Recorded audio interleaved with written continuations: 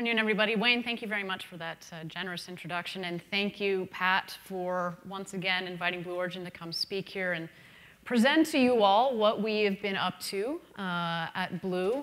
But what I want to talk to you today about is what we call operational reusability. So what we're up to in our launch business, but how we take this special approach to it. So let me back up the train a little bit. The vision at Blue Origin is to have millions of people living and working in space.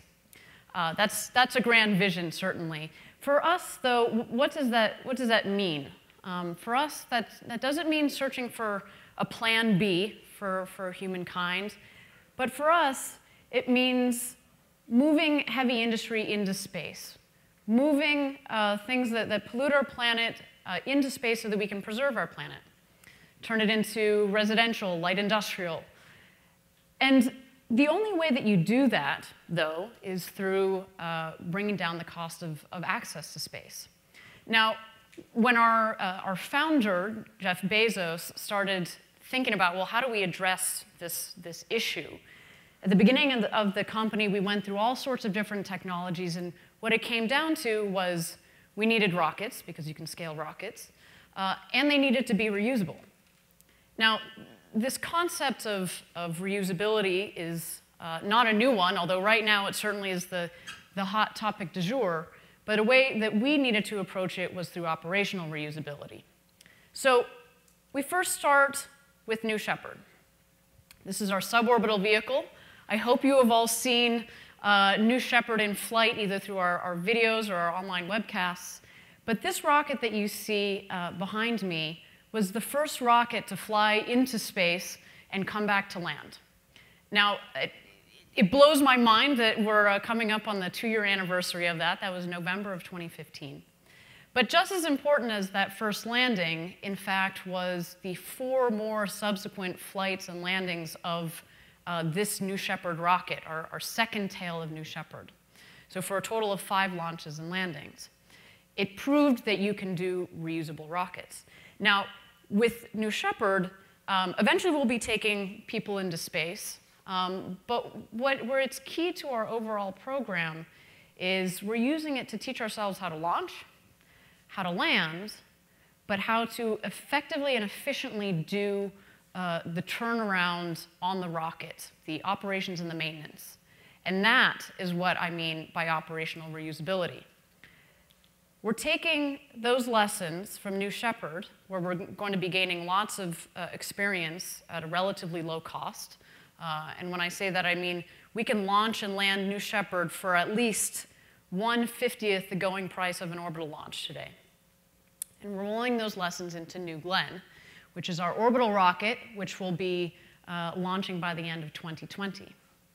So what does operational reusability, when you get down to brass tacks, how have we incorporated this into the rocket? So starting with New Shepard, some of the elements that we've built into the rocket include, well, first, frankly, it starts with our BE3 engine, our Blue Engine 3. It's our locked hydrogen engine. It throttles up to 110,000 pounds of thrust. But when we come back to land, we pull back on the throttle. We can go as low as 20,000 pounds of thrust. We've got that full window. There are no blackout zones in there. And what it allows for is a nice, soft landing. How does that play into operational reusability? It means that we're not jostling the system every time we bring it back down to land. It means that the turnaround on the rocket, the maintenance on the rocket is reduced. It also means that you can reuse that rocket that many more times. The other thing about this rocket is, and the rocket engine, is that we are planning to not take out the rocket engine in between flights. Of course, we'll do borescope inspection, we'll look at all the data, et cetera, but we don't need to take it out. Again, reduces the time and also the workforce needed to turn around our rocket. And one of the other examples, not engine-based, is the thermal protection foam on the outside of the rocket. It's a simple spray-on foam. Sometimes some of it chips off. We just smooth on some new foam on the outside. It's relatively quick Inexpensive process. We're ready to go again. Last but not least, we've got access panels on the outside. So instead of, again, having to take apart the rocket to try to get to various subsystems, the important subsystems we put on the outside so we can just easily inspect and go. So these are technologies, these are elements of the rocket and the rocket design that we have put into the rocket from the very beginning. These were not add-on things. This was thoughtful investment on the front end to lead to operational reusability. And as mentioned, not only does when we think about operational reusability, it's not just the hardware that you put on the rocket and how you design it, but it's also this thinking of what kind of ground support equipment, what kind of GSE, what type of teams and sizes of teams do we need to be able to turn around this rocket? And all of these elements have led to smaller teams and faster turnarounds. So what I can tell you is that for New Shepard, in between those 5 flights that we did on Tail 2, it cost us low tens of thousands of dollars. That's relative pennies in comparison to building in a whole new rocket. Again, this concept of reusability is not a new one. And in fact, we've had reusable spacecraft in the past. But again, if you're having to tear down the entire vehicle and rebuild it and inspect it and rebuild it, you might as well just start with a new vehicle.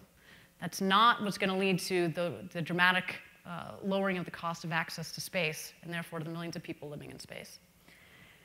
As noted, we are also going to, roll those lessons into New Glenn. So our New Glenn rocket, again, launching by the end of 2020 from the Cape. When it comes to the, I'll be more specific just on the engine here. The BE4 is going to have a lot of the same properties as the BE3. It's a different propellant. It's LOX LNG, and many people have asked from the very beginning when we announced this engine back in 2014, why would you go with LNG? Operational reusability. It's a clean propellant, so when we're doing the maintenance on the rocket and the rocket engines, we can get our technicians in there faster. They can turn around the rocket more quickly. The LNG also allows for autogenous pressurization. It means that we don't need helium. Brings down the cost of operating that vehicle. It also reduces some of the risk in the supply chain of helium. And the other thing is that in itself, LNG is extraordinarily inexpensive. There's a well-developed supply chain that's available in the US for LNG. And so it allows us to, again, reduce the cost of operating this vehicle. So as you see, we've taken our time and we've been very patient with this process of building operational reusability into our systems.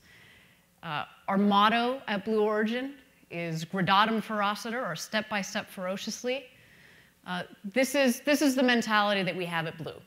And it's funny when we go out, when the Blue Origin team and I go out to talk about Blue Origin, they say, well, what's taken you guys so long? What have you been doing hiding up there in the mists of the Pacific Northwest?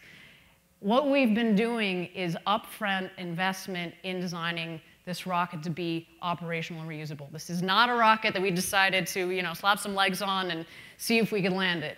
This has been built to support our vision of millions of people living and working in space. And again, the only way that you do it is by lowering the cost of access to space through operationally reusable vehicles. Thank you very much.